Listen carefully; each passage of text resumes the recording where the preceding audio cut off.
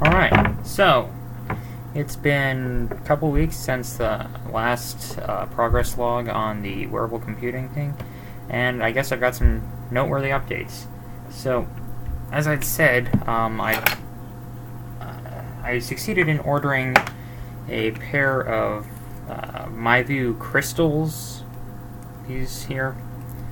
These are pretty nice. What I like about these is that each LCD is in its own discrete unit, housed within the casing within a sort of prism so that way the LCD is actually sort of off to the side here with the prism bringing the image out in front of your eye.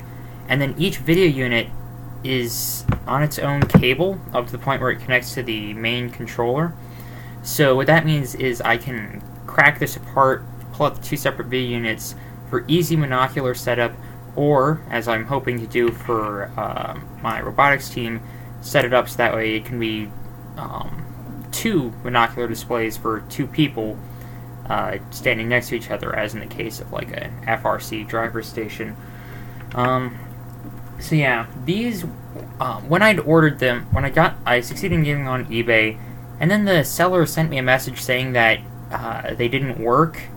I told him to send them anyways because I figured whatever it was, I mean, since he said that there was like no picture or anything, I knew that, well, it's not in the LCD unit itself. It's got to be either in the controller or in the cable that came with it that connected it to an iPod or iPhone.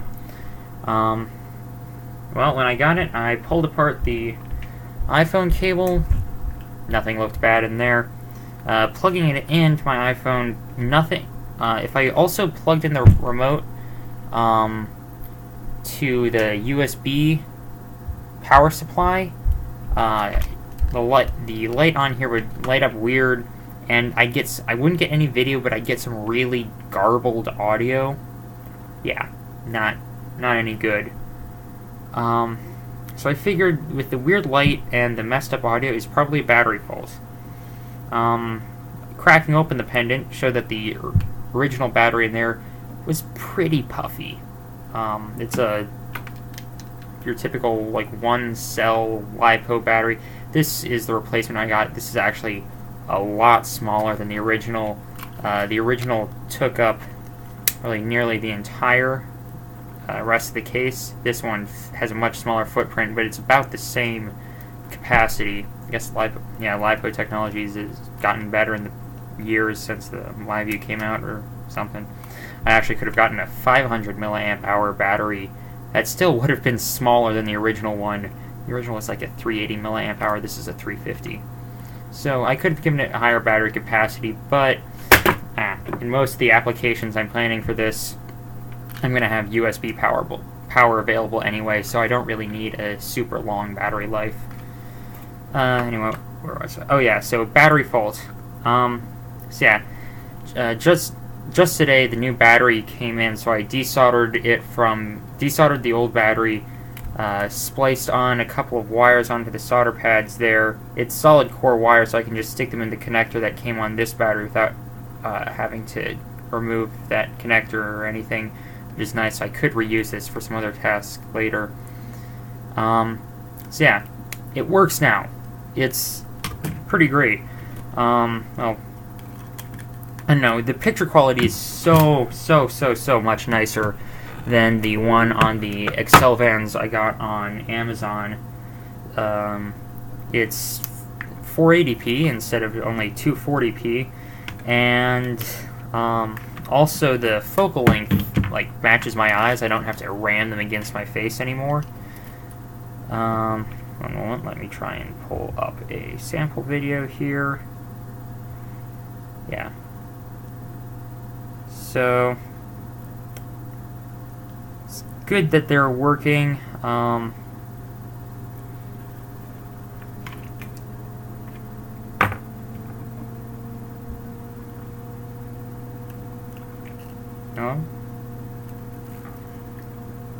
All right.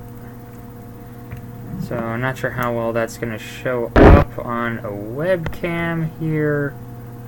Yeah, that's way way too bright to actually register. Okay, well, it works at least. You can see that much. And fortunately, I appear to be getting the white haze issue that I've seen reported on some like RC quadcopter hobbyist forums of all places. Apparently these MyView crystals are pretty popular for first-person view and drone flight. So these guys have a pretty decent supply of information about hacking these, modifying them to use for like first-person view and stuff. But yeah, so it looks like I'm getting the white haze bug. It's just the backlight's a bit. It suddenly goes too bright. I guess I could probably.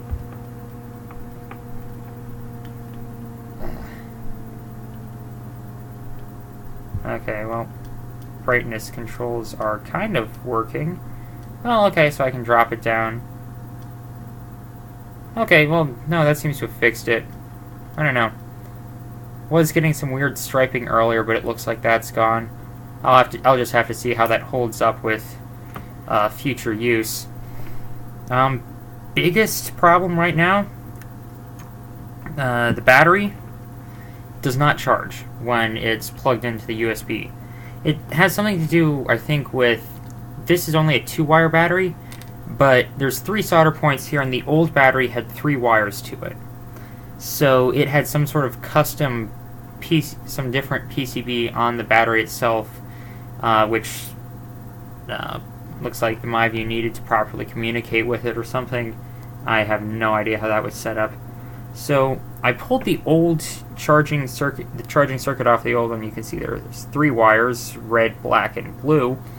Not sure, so it's the blue one that's the mystery wire. No idea what that's doing.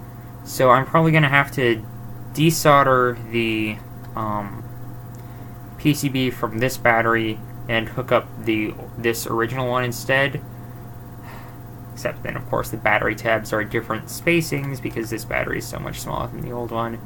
I could go and get like the 500 milliamp hour battery from Adafruit, but that'd be like another few days of shipping, and the shipping is pretty expensive for the LiPo battery from them.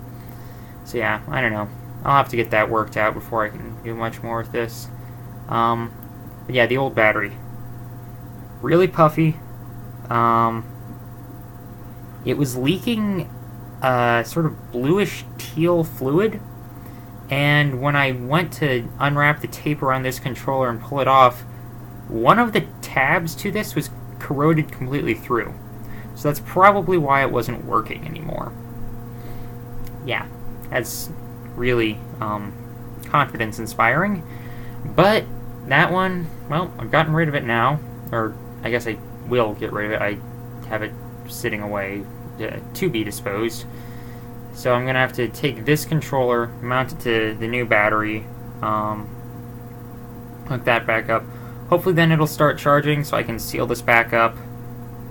Maybe do the static screen hack that the RC hobbyist guys were doing. Not sure. Yeah, so get the controller working, and then it's just a matter of making a custom 4-pole cable to hook up to the Raspberry Pi. Need to reverse engineer the MyView pin out here so I know which conductor ring needs to go to like video, ground, left audio, right audio, and all that. But after that, should be working. Should be able to use it with the Raspberry Pi then. I want to make a second custom cable to hook up to like a component video cable. Since with component video for the FRC driver's station heads-up display, the driver station control laptop has a VGA out, and then we've got a VGA to component video adapter lying around, so I'll need to get that hooked up.